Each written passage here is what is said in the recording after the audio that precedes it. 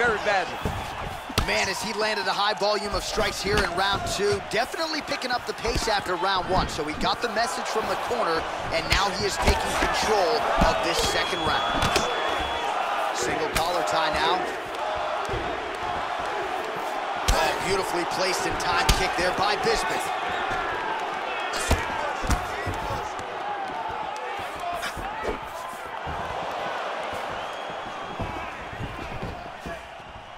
Lawler gets stung by that leg kick.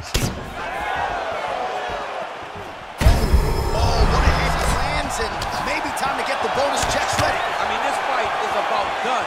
He's got to play very bad. Now he has to find one more strike to end the night. Oh! He's out! Wow! Yeah, man, crowd loving it. Just a gorgeous shot there to end the fight. Really just the way he drew it up. He found the opening and capitalized on it to the utmost extent.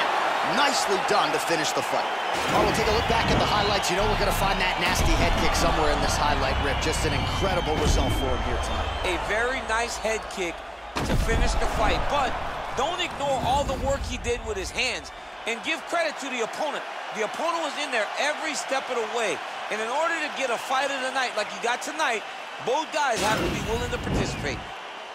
Ladies and gentlemen, referee Yves Leving has called a stop to this contest at 3 minutes, 28 seconds of round number 2. Declaring the winner by knockout and still the undisputed UFC middleweight champion of the world, Ruthless Robbie. So off the record, you'd like the champion to get it done tonight, and that is how it played out, and still UFC middleweight champion. Congratulations, Owen. It makes